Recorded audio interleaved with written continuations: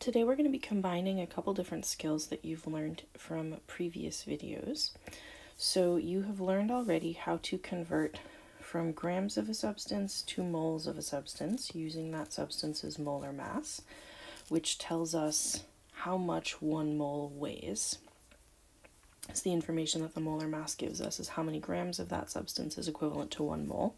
So that allows us to convert between grams and moles of the same thing. And you've learned how to use the coefficient ratio or the mole ratio from a balanced reaction to convert from moles of one substance to moles of a different substance.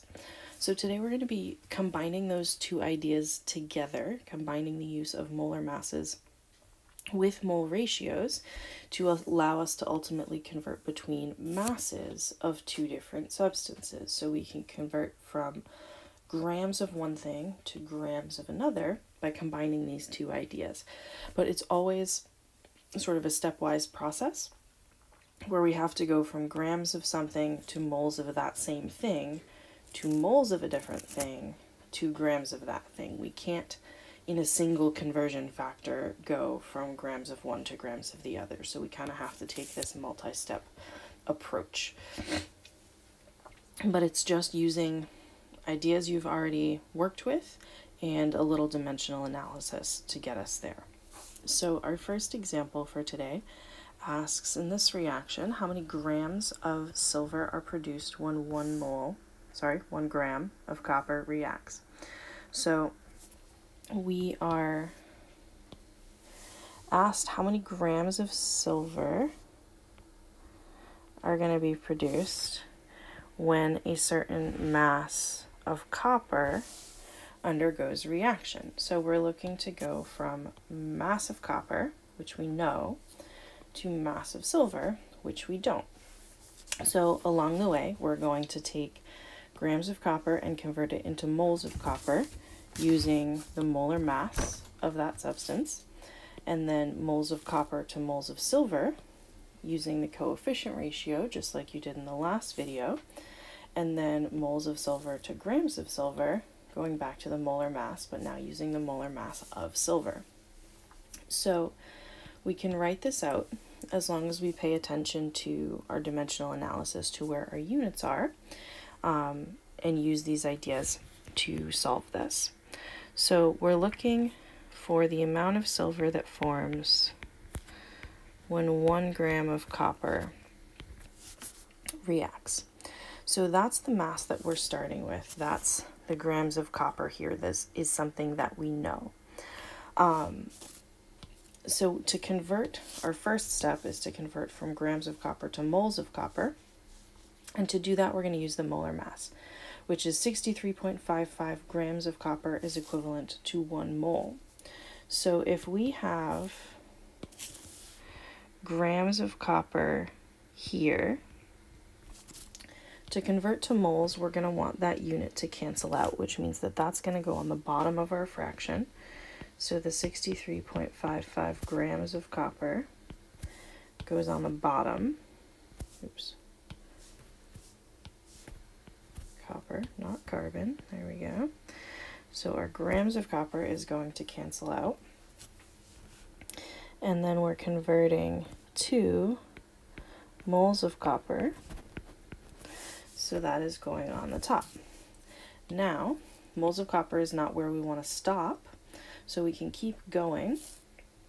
To get to moles of silver is going to be our next step. So now we've got moles of copper up here that we want to cancel out in our next conversion, which means that moles of copper needs to go on the bottom, and the new unit we're looking to get into in this step is moles of silver, so that goes on the top. So then filling in our ratio is just coming from our coefficients, that 1 mole of copper is equal to 2 moles of silver in this reaction, that 1 copper here reacts to produce 2 silver. So we can fill in that ratio. And then we're still not quite done. We have reached moles of silver, but our last step is to get to grams of silver. So we're going to use the molar mass.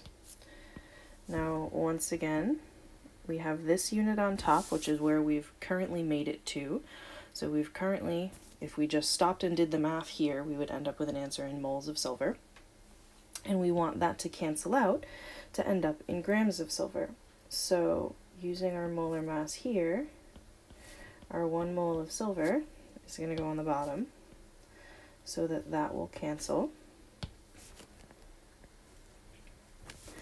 And then our molar mass of silver, which is 107.87 grams, is going to go on the top.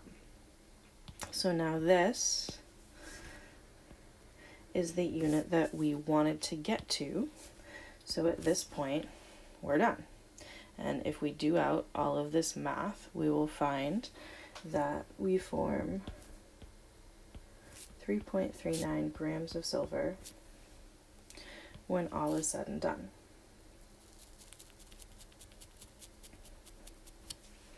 So, this little kind of flowchart here can be really helpful. The generic version of it was up at the top, but this little flowchart can kind of be helpful because you always have to move along it step by step. You can't jump from one point to another.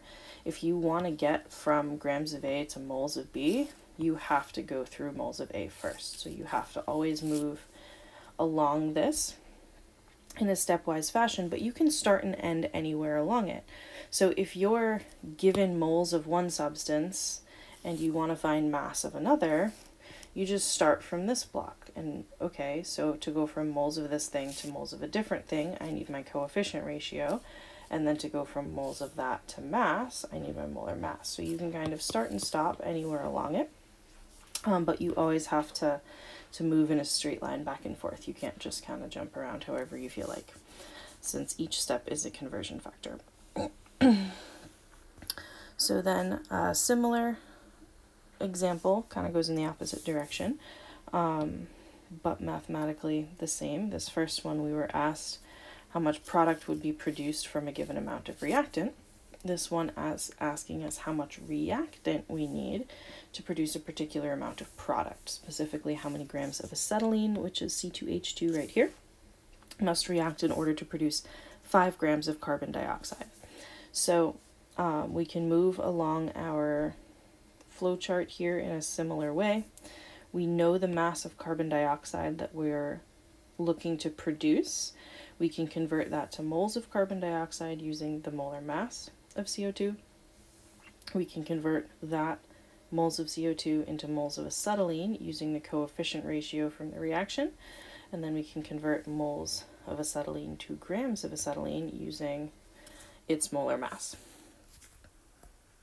So if we do that, we know that we're looking to produce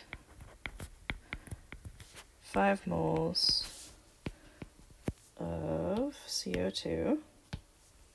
I just did that wrong. Let's scratch that. Also, if you would like to try this on your own, feel free to pause here. So we know we're starting with 5 grams of CO2.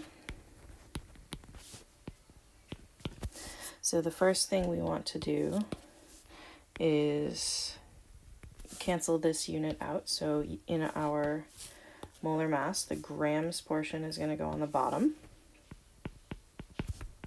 So 44.01 grams of CO2 is equivalent to 1 mole. So by dimensional analysis, we know that the grams portion we want to go on the bottom so that that unit will cancel out. And so far, we have converted into moles of CO2. So we are here. Next thing we want to do is convert from moles of CO2 to moles of the other thing that we are interested in, which is acetylene, using the coefficient ratio. So if we look at our reaction, we see that 4 moles of CO2 are produced when 2 moles of acetylene react. So we can use this conversion factor that 4 moles of CO2 in this reaction is equivalent to 2 moles of C2H2. We want moles of CO2 to cancel, so that's going to go on the bottom.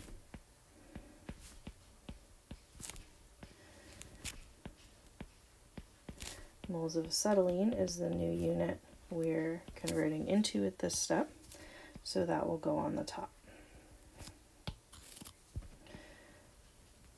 So if we stopped here, we have reached moles of C2H2. If we did the math, that's what the answer we would get. But we were asked for how many grams. So our last step is going to be, once again, to use a molar mass, this time the molar mass of acetylene, to do our final conversion. So we have moles of C2H2 currently that we need to cancel out, so that is going to go on the bottom. And the grams is the new unit that we're looking to end up in, is going to go on the top. So our moles down the bottom will cancel our moles from over here. And then our grams of C2H2 is the unit we were looking to end up in.